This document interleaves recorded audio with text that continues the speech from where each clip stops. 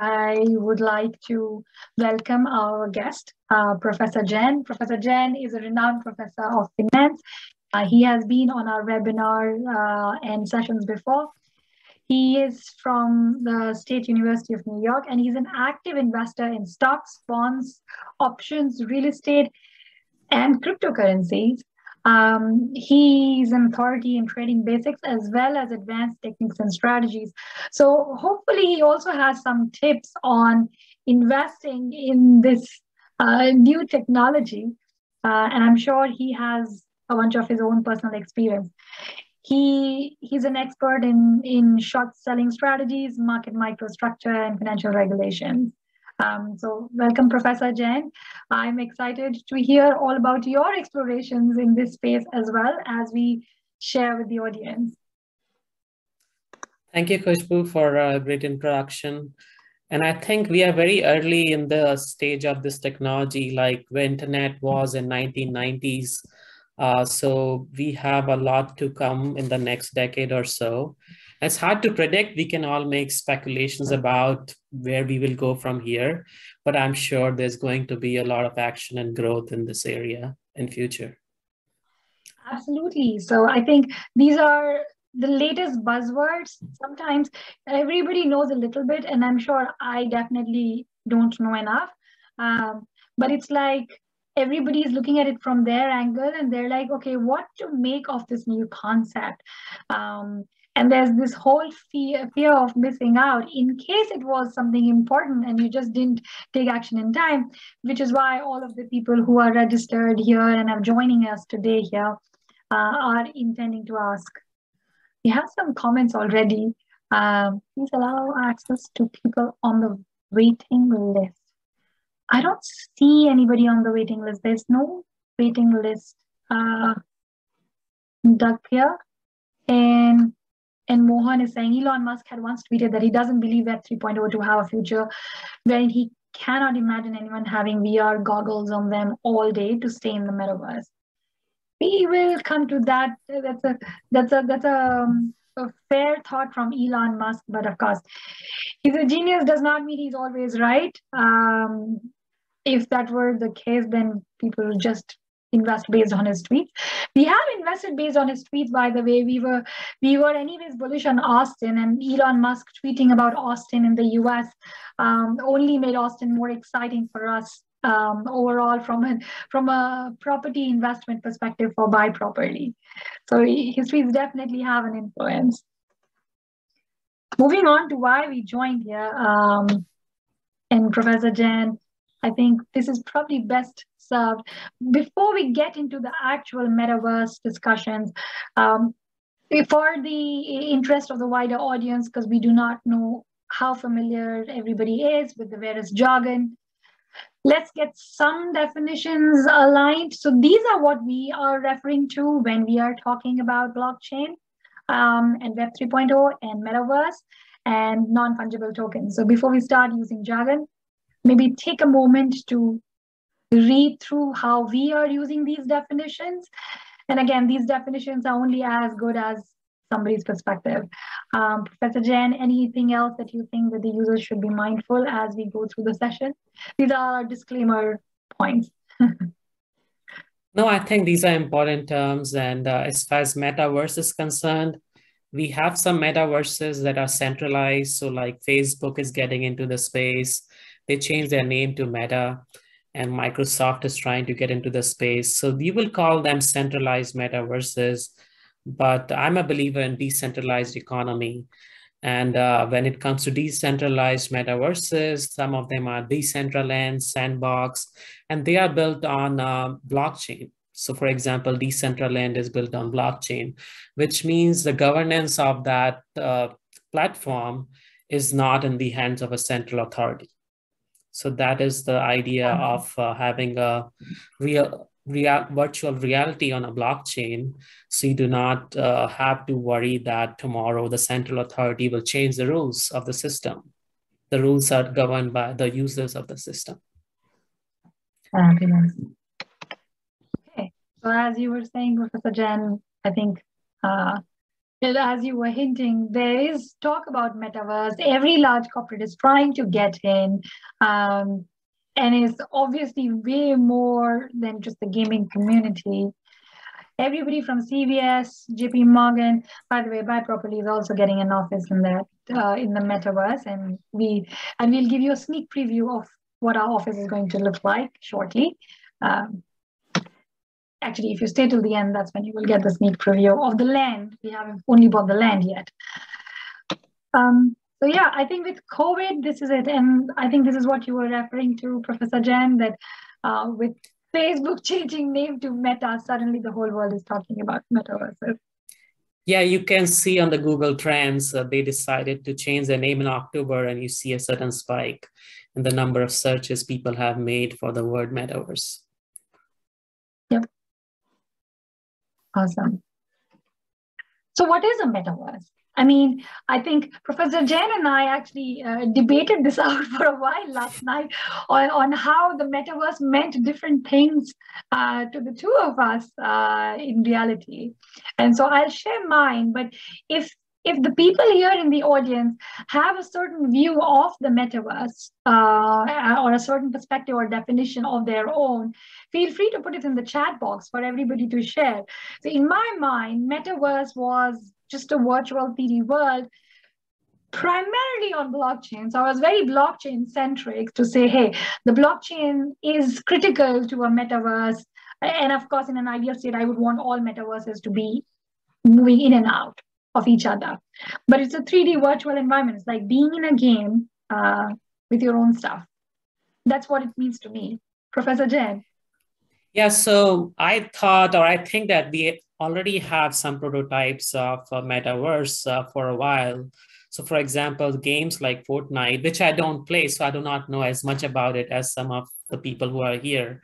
So Fortnite, Minecraft, Roblox, these are all virtual prototype of virtual reality, and they are centralized. So they are not on a blockchain. And also now Facebook has something called as workflow, where you can have meeting in virtual reality. So that's again a centralized example of a centralized metaverse. And when we talk about metaverses on Ethereum blockchain, for example, Decentraland, they are decentralized metaverses. Yeah. So as far as the definition is concerned, it is basically a 3D version of the internet. So you meet people in a virtual reality, you interact with them, you can have meetings in this virtual reality space. So in the last few months, I have heard about some concerts, music concerts in this space. So you can have, and like JP Morgan opened their own lounge there recently. So the opportunities or the possibilities are endless. You can think about people can place advertisements there, or if I want, I can have a party there. I can have my own house there. I can invite people over and have a party there. So the possibilities are endless. But if you wanted to list like 4 things you could do, like you can play games, you can have entertainment, for example, music concert, you can have remote work. So we have seen during pandemic that people went to Zoom, but now people are not interested in doing Zoom meetings anymore because they don't feel real. You don't have the FaceTime like you do in real office. But so now we are thinking, what if we can have a real FaceTime in a metaverse? So without going to office, can I have the same feeling that I have in the office? So what that will do is it will reduce cost for corporations. So when I make a business trip, I fly in a business class to meet someone, I could have the same feeling in a metaverse. I could have the same kind of interaction with somebody. And we could have corporate events. So yeah, we cannot have like beers and wines in a metaverse. Like we could not have happy hour there, but we could have corporate events in a metaverse that will feel as real as meeting in an office. So again, like I said, there are 2 kinds of metaverses, one that are controlled by central entity, and probably Facebook is going to come up with their own version of metaverse, and they have control over it, and you have to use their device, Oculus, to enter the metaverse. And there are decentralized ones like Decentraland and Sandbox, and where the users have the governance of the project. So this is the Yeah. basic definition of a metaverse.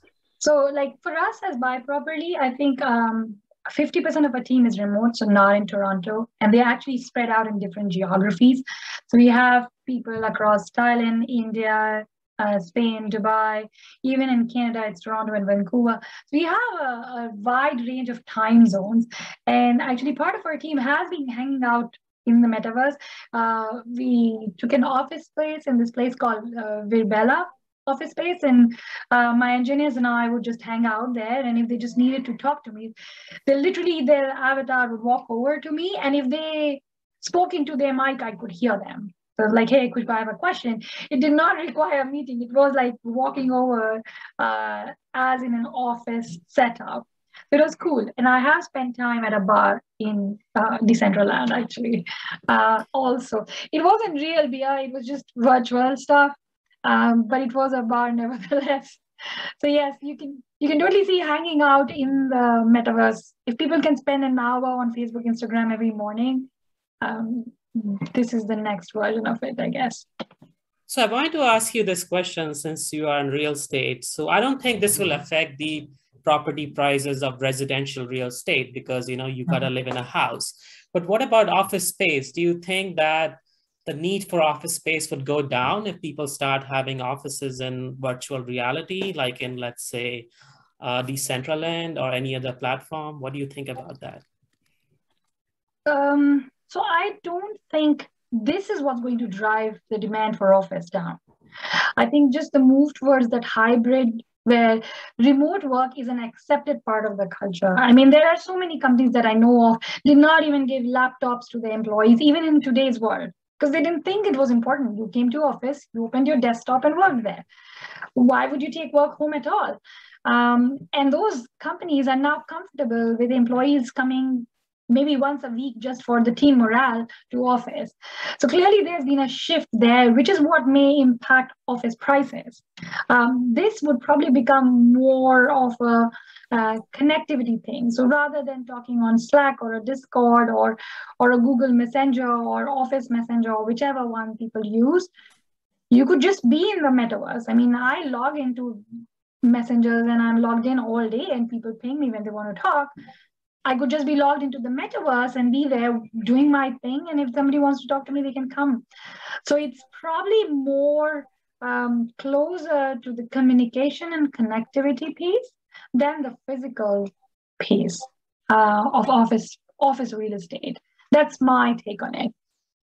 But again, there's so many companies that need to come together for the metaverse to happen on a mass scale that I'm not so sure we are all already there, at least not in the next 5 years. Okay. So on that, this is some of the stuff, and you were talking about Oculus, and I know you are a headset owner. The metaverse has a little bit of everything, I think. It's a little bit of Web 3.0 that you were talking about. So having decentralized autonomous organizations is core to a metaverse rather than it always being centralized. That's the preferred. People don't want to do a Facebook again with all of the issues they have discovered about it over time. It has a little bit of the gaming component. The gaming world is far ahead of the rest of us who don't do gaming on a regular basis because they've been doing stuff in the virtual world for a long time. And then the mixed reality is basically when you are using devices on and off. So you're in and out of digital world.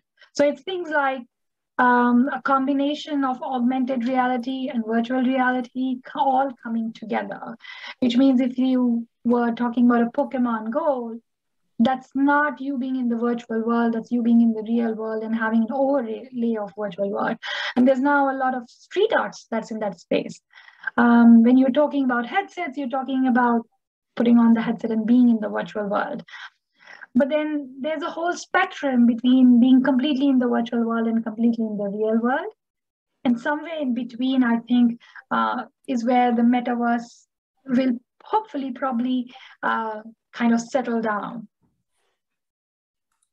So metaverse is not just the virtual world. It's all of the things that would put it together. It's almost like saying cyberspace or internet. It's not one thing. It is the hardware, the software, the tech, the network all put together that enables that environment. These are some of the VR, AR stuff. And you play a lot of games, Professor Jen, also, right? Yeah, I have installed some games on my Oculus. They are mostly for fitness that I've been using. I'm not so much into gaming. If I played games, I think I would better be equipped to invest in some of these tokens. So yeah, go ahead. This is a definition or the key terms that Metaverse should have, which was given by Matthew Ball, who's a big proponent of Metaverse.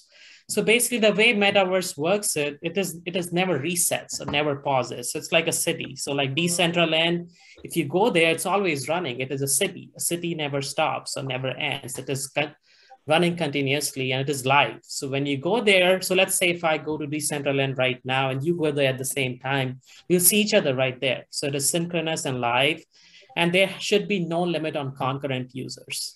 So again, this is a computing problem. If you talk about Fortnite, when they do meetings, I think there's a limit of 100 users per meeting. So we should not have a meeting limit like that on concurrent users. And also the user should be able to create assets. So in Decentraland, users can create assets. For example, they can create skins, they can create clothes, and they can sell it to other users. So users can be rewarded for the work they do. So that is another ideal feature of Metaverse. Also, the content should be rich. Like if you go to the Metaverse, it should look like there are a wide range of contributors. There are different things you can do. If you go to Metaverse right now, you see different kind of things. Like you said, you see a bar there, you see a bank there. So you should be able to see different contributors there.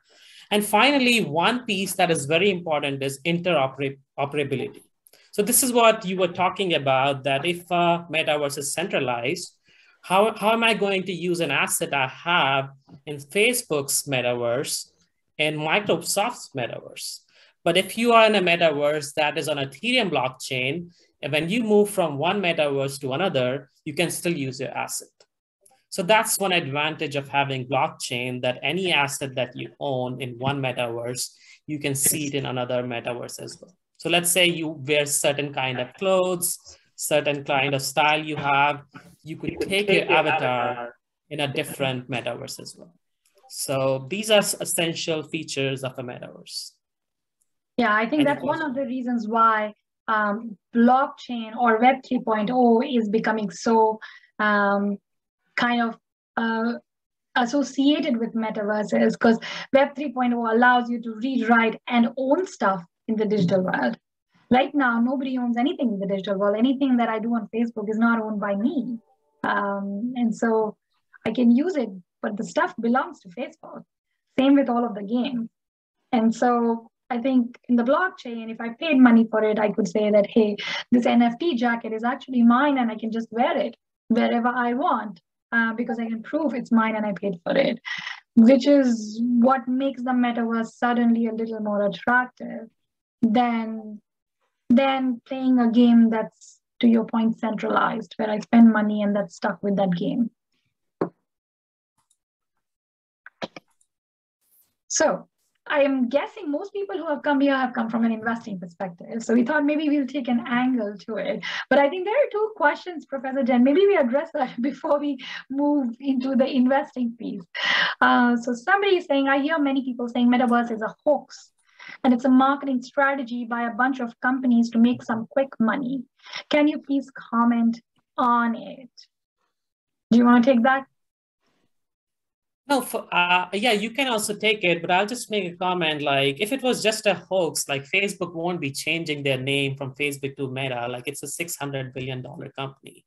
And Microsoft has just bought Activision Blizzard. So all these big companies are spending billions of dollars. So they won't be spending so much money if it was just a hoax, you know? So that's what I think. What do you want to say about it, Khushbu? Metaverse is a concept. So it isn't a hoax or a reality in my mind. Maybe it's a marketing strategy, whatever it is. If it is something that will keep people hooked and make them spend 1 hour of their time and give their attention, then it's real. Like, what do you say as is an advertisement? Is it real? Is it a hoax? It's kind of like that. So it's like saying that if it's a concept that gets people's attention, then maybe it has merit in it. And then at the end of the day, it will depend on whether the concept grows, whether it gets support from the rest of the system. I mean, virtual reality isn't new. Virtual reality headsets came first in 1991, 30 years ago. If we had put money in virtual reality headsets 30 years ago, I mean, we would have not made any money clearly by now because it got nowhere till now. But does not mean that it will not get far in future as well. We've already seen a lot of activity on the virtual connections like Microsoft Teams, Zoom, and all of the others with the pandemic. Which brings me to the second question. We've seen the pandemic a significant increase in mental health issues despite the rise in technology like Zoom to stay connected. How would the metaverse really make it something beneficial enough for people to consider investing rather than in person? So I want to take this one because if you ask me, Zoom is not about getting connected. It's about doing meetings. We did those in conference rooms before, and now we do that in Zoom rooms. I have never set up a Zoom chat to just chit chat about, like I'm thinking about ordering, where would you order from? I've never done that with Zoom. It is like a conference room. I go there with an agenda, with a very defined objective of the meeting, and I need to come out with some output from it. That's not how you connect with people. And I feel like the metaverse isn't about that. The metaverse is about trying to replicate what you would do at the coffee machine otherwise in real world, in that world. It is kind of replicating stuff like Facebook. So if you go hang out at Facebook, you instead go hang out at at a boat at a boating yacht place somewhere in the central land. So that's kind of how I think. Mental health issues, well, that's something I wouldn't even get into. There's a whole gamut of things that it unlocks. I don't think Metaverse makes it any worse than what it already is in terms of being a virtual world. It definitely unlocks some unplanned encounters. What do you think, Professor Jain? Yeah, I agree with you. And also, I think Metaverse is getting more and more immersive. So the idea is to feel that you are there. Yeah. So what we felt with Zoom was not the same that we are going to be seeing as the Metaverse gets more technologically advanced, So we will feel as if we are there. We are meeting that person in reality. So we will not feel that we are missing the FaceTime that we miss when we do Zoom. So I think that's what it's going to be like. Yeah, somebody has a startup idea right there. Michael Megan. Do you believe the hospitality industry can have presence in the metaverse? Restaurants can have a virtual presence and will be able to provide food through the establishments or ghost kitchens throughout the cities. Enjoy the food physically, but the dining experience is virtual.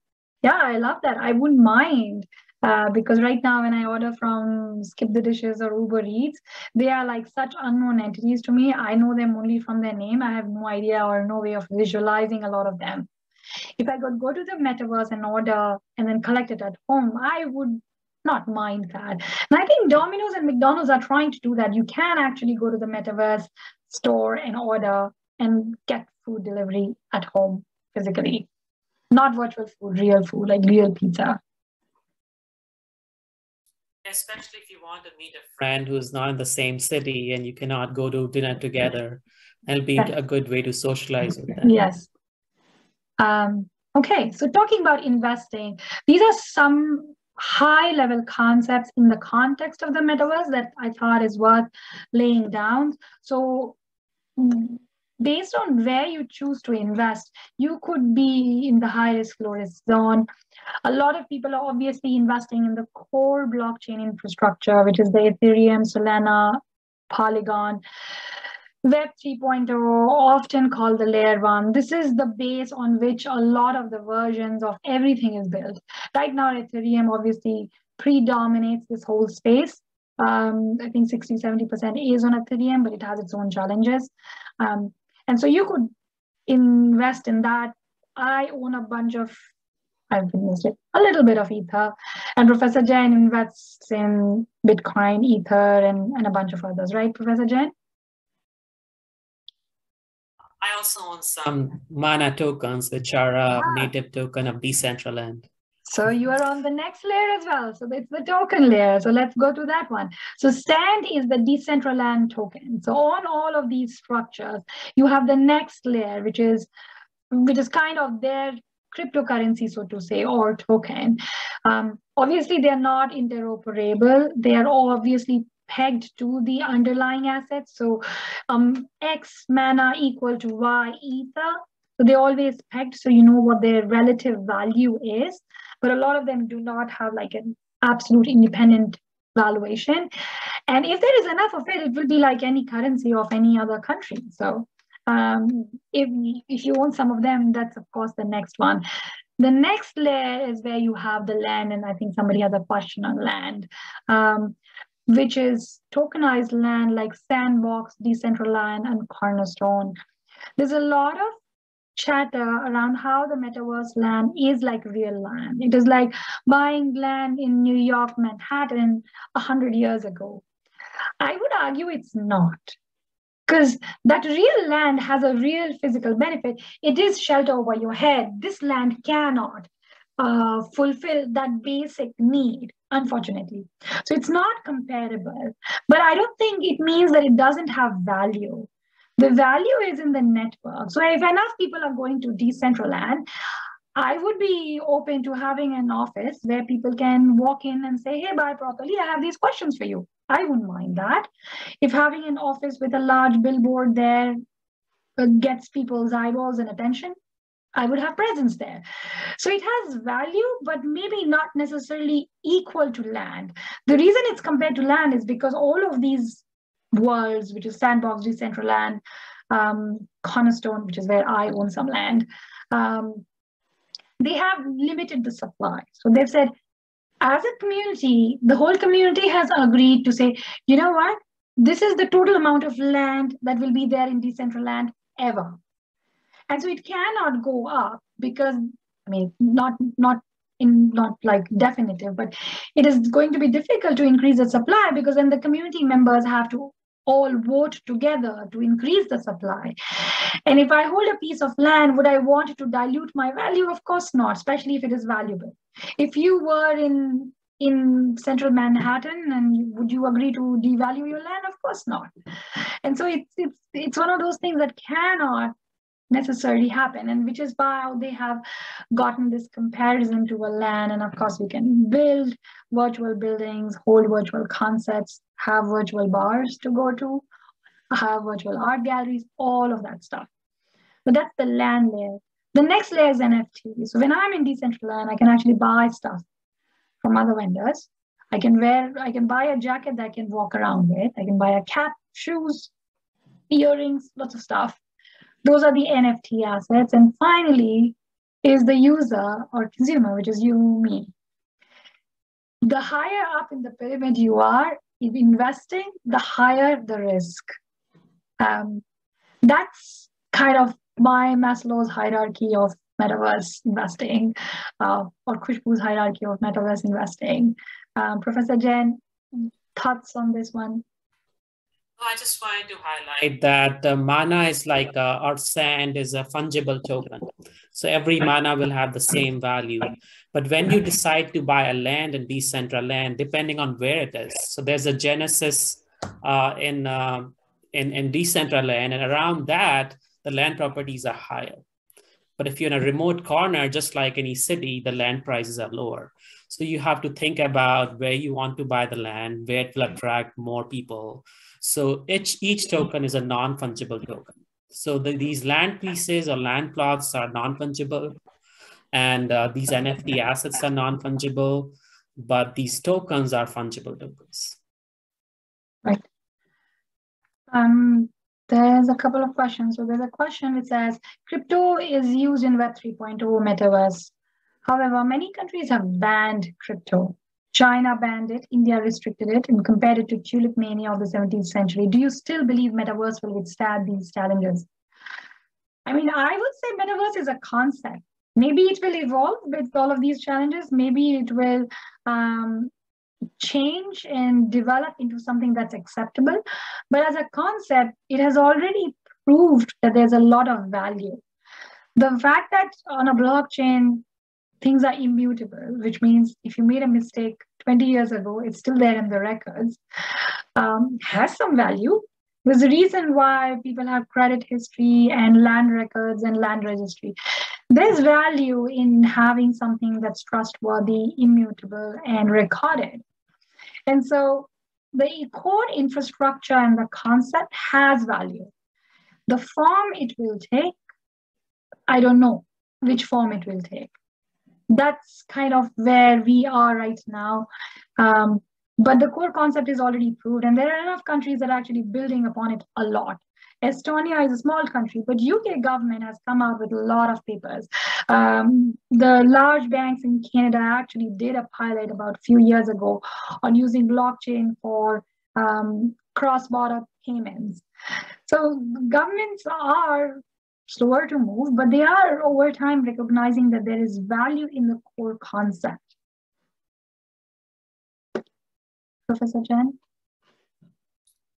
Yeah, I agree with you. And also, like, the question came about crypto being similar to tulip mania. It has been doing well for so many years, and some countries have made it a legal tender, maybe. And like even Joe Biden gave an executive order a couple of weeks ago. They want to start their own stable coins. So people were thinking the same about the cryptocurrencies, and I think that there's more uncertainty about metaverse, where it will go, depending on how companies and decide to take it, like what kind of developments they make. But I think there is a lot of potential.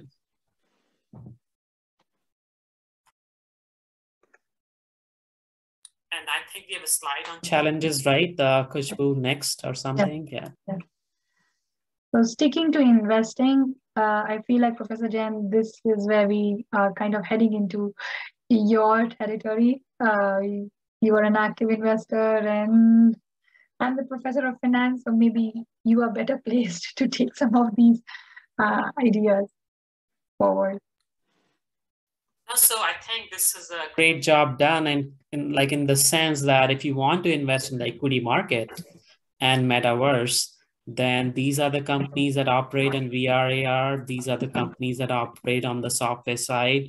So if you think that investing in tokens is more risky, you want to invest in equity, these are the companies you go with. And on the next slide, I think there's a slide on the ETF. There's an ETF for metaverse stocks.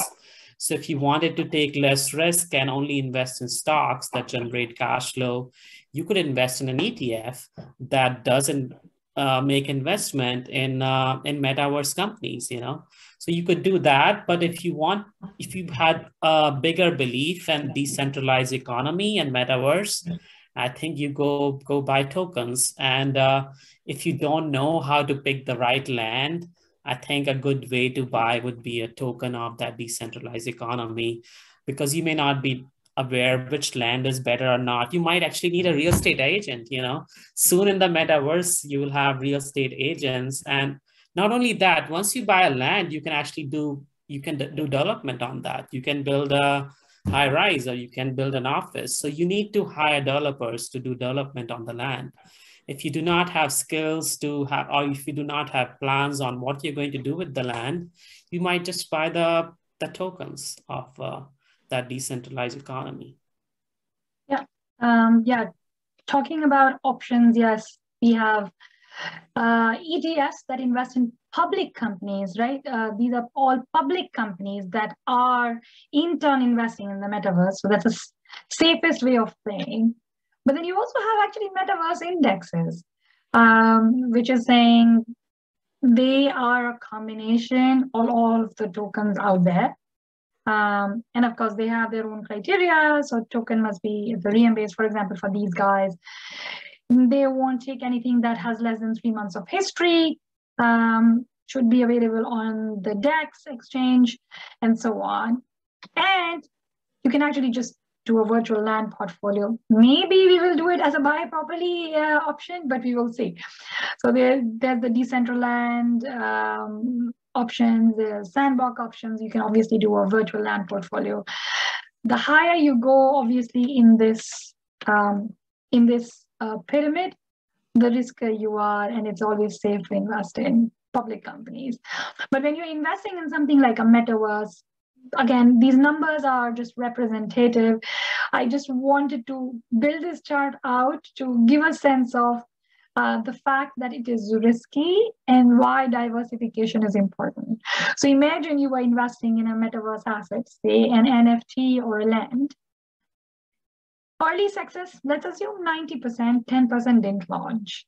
50% reached a tipping point from that. 20% got to mass market. And 20% of that becomes a market leader. So if you invested when it was early on, which means at the launch stage, where the chances were 90% that it will launch, then your probability of success is 1.8%. That is a rather low probability. The fact that it will become a metaverse asset that's of any relevance is 2%. So if you add up, you'll realize that your chances of success in something that's so early on as a concept is rather low, which is why it's important to make sure that you're not putting all your eggs in one metaverse basket and spreading it along, especially if you are investing earlier. So the earlier you are in this chain, the higher the risk. And therefore, I think the more diversified it helps to be. Again, these numbers are my assumptions. They're not real. They're not always the same. It's kind of how people would think about early investing. And we talked about these three. So you can invest in individual companies, you can invest in individual assets, or you can do ETFs. And by the way, Professor Jain, you would be happy to know that there are actually metaverse property agents who can help you buy land in the metaverse and also rent land in the metaverse. So there's a company called Rentable that does leasings. They own a bunch of, and in fact, there's the Canadian company also that's looking to launch something big where they are building office towers that they want to lease out to people for rent. Actually, I wanted to buy land back in October last year, but my wife did not let me. So I just convinced her that can I buy mana tokens instead, and she did let me. So like you were saying, buying mana token is less risky than buying the land itself. Yeah. Yeah, talking about investing, I think where we are on the metaverse spectrum, these are some of the challenges that we see which haven't been solved for.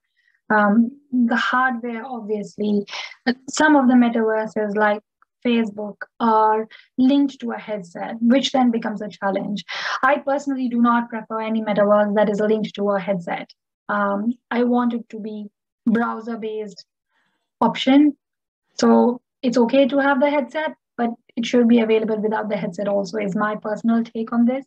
But again, we're not there. Network is another problem, and interoperability is something that hasn't been solved yet. So now today, when I buy stuff on Decentraland, I'm not actually able to take it to Sandbox, or I cannot take it to a corner store, or vice versa, and they're not all standard. That's some of the challenges before any kind of mass adoption happens in this space. Anything, Professor Jain, that in your opinion, investors should be knowing or considering when they evaluate these?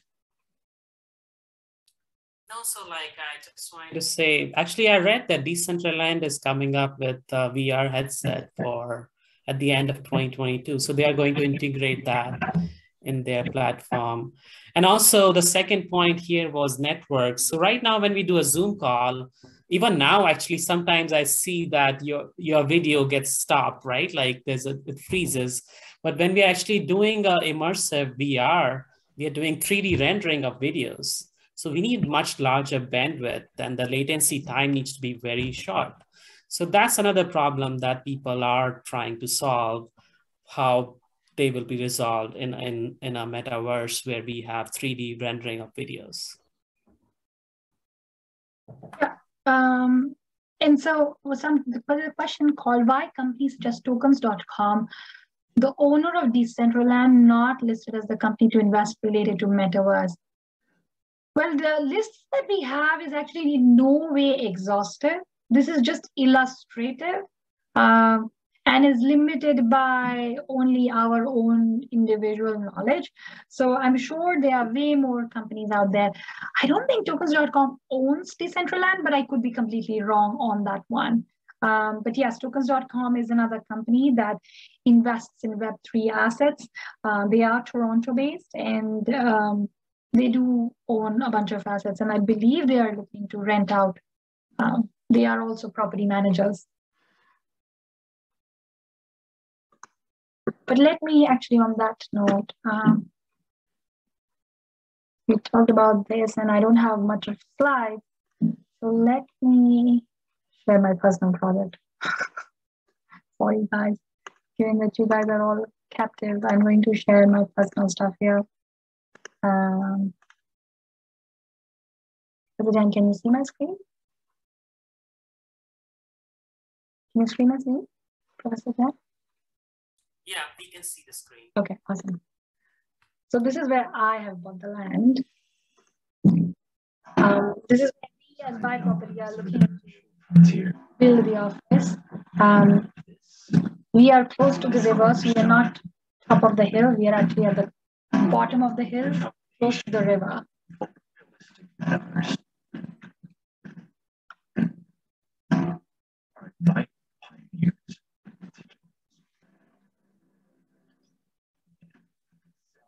So we would have a tower similar to this for a Buy Property office.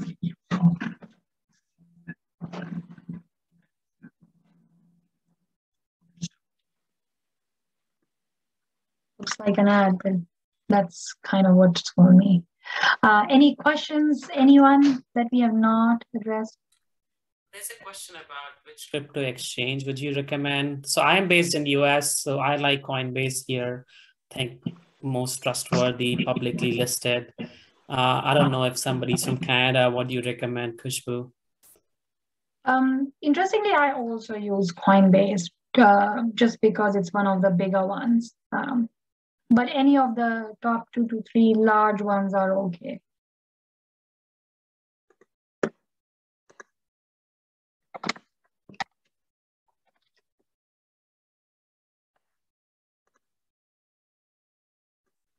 Any more questions, thoughts from people? I see something more. BitBuy in Canada, yes. BitBuy is the one, which I think it recently got acquired by Wonder5, if I'm not wrong. And somebody had asked a question about how do you build in Decentraland. I sent that person the link, but if you're interested, maybe I can buy a land and you can learn how to build. You can build something for me. Oh, I would love that, yes. But Decentraland is really expensive because the cheapest land there, like which is in some remote random corner, is also something like 30,000 Canadian dollars.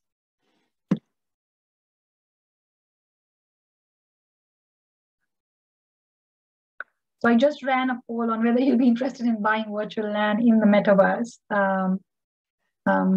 I will put this out as a disclaimer. This whole webinar is not financial advice of any kind. This is completely community speculative discussion for our customers and other people who are interested in this space. Fabulous. Let's see if there are other questions. I think there are other questions. Okay, sure. So somebody's asking where I can buy land. So so you can also answer, Khushbu, but you can buy it on OpenSea. So yeah. OpenSea is a platform for buying non-fungible tokens. So if you want to, I can share my screen and show, maybe you can show it, Khushbu, whichever works. Go ahead, Professor Ken.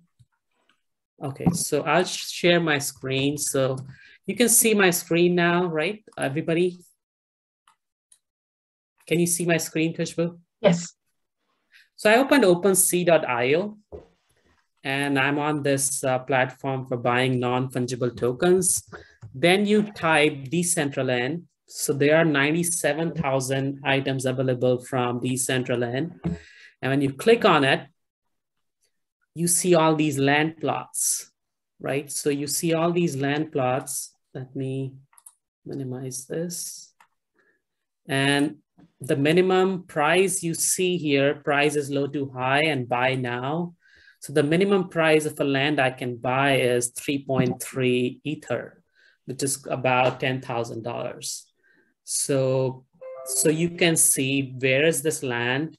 You can see the coordinates of the land. So you can see where it is exactly in Decentraland. Like, is it in a remote location or is it close to where the places are? So this is where you can buy land for Decentraland. So Sandbox is not on Ethereum platform, or is it on Ether? I forget. So you can buy Sandbox land here. So you can buy Sandbox land as well. So yeah, I just wanted to share this. Hope that answers the question. Yeah, I was wondering if you could also show them how it connects to your wallet, maybe on OpenSea, since you have it open. Okay, so I will go back. Yeah, so here is again Sandbox, and I have installed MetaMask extension on my browser. So if you want to see, you will see it. Sorry.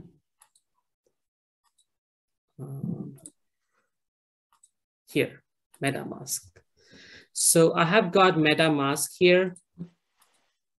Keeps on closing on me, sorry. Yeah, here's MetaMask. And you can see I have got 0.16 Ether, right? So now if I want to place a bid, so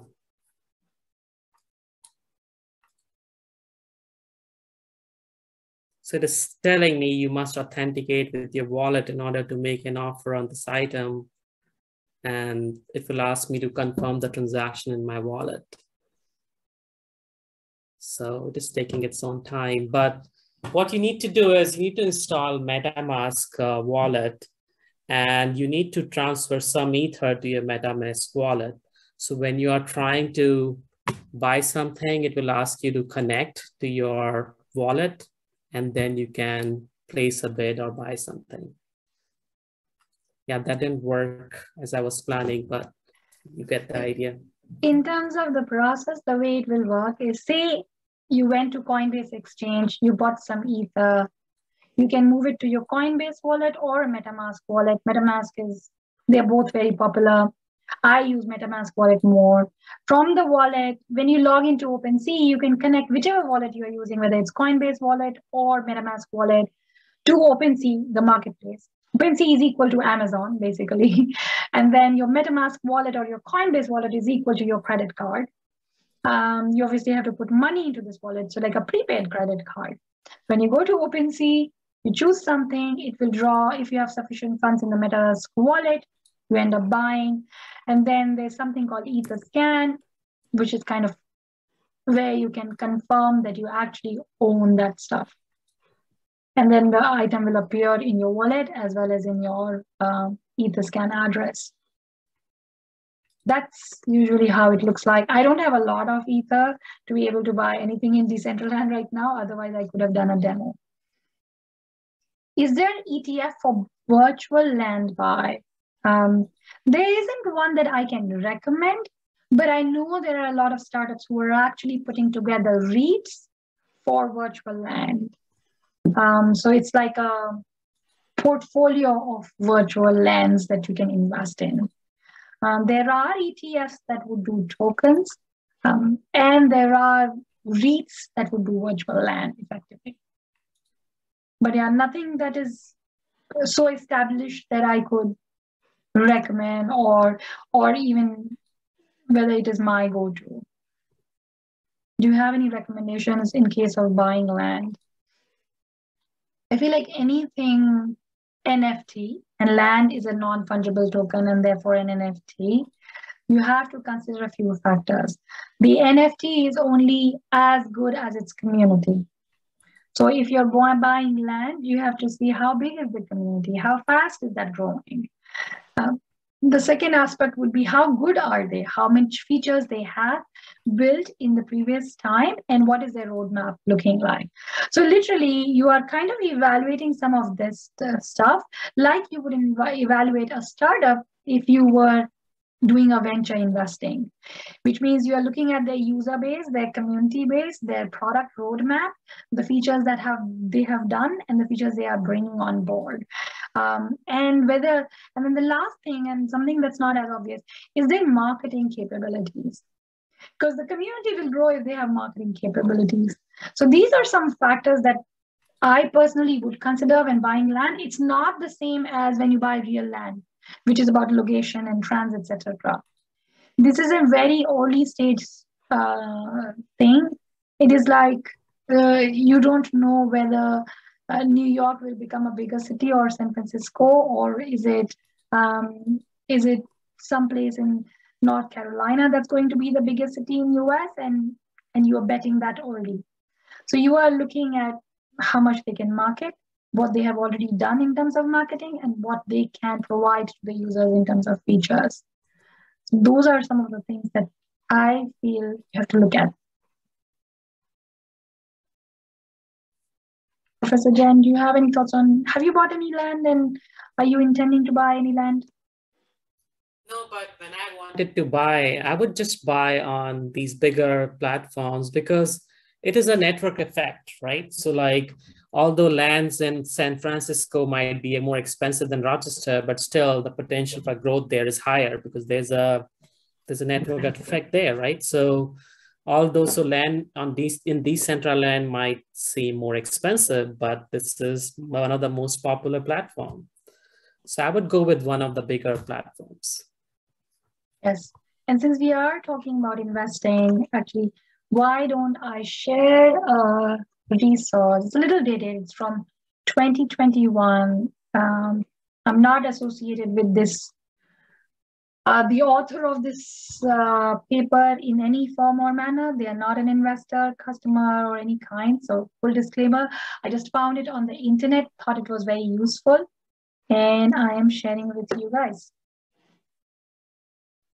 I'm sharing with everybody in the chat box, but it's taking forever to go for some reason. We have a network problem, sorry. Then we have another, oh, you answered that one. How do you build something in the metaverse? Yeah. I mean, all of these landowners provide a mechanism of building. They will provide you tools on how you can build stuff. And so I think that's kind of how you would build. I think my file is taking forever.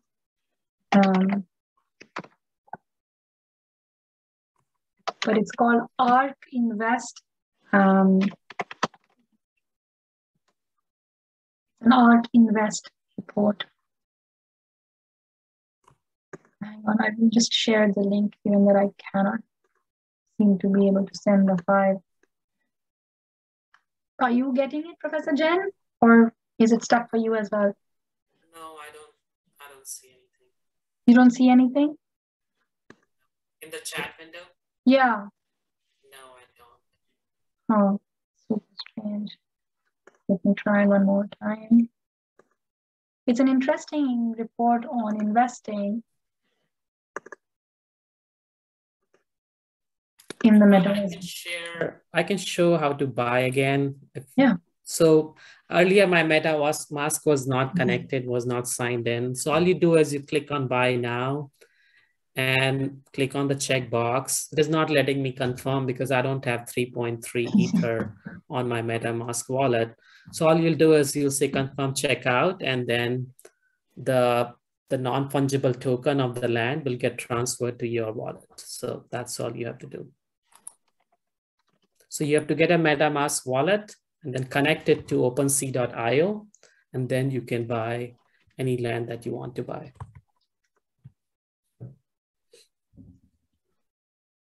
Fabulous. All righty. So I think we are also out of time.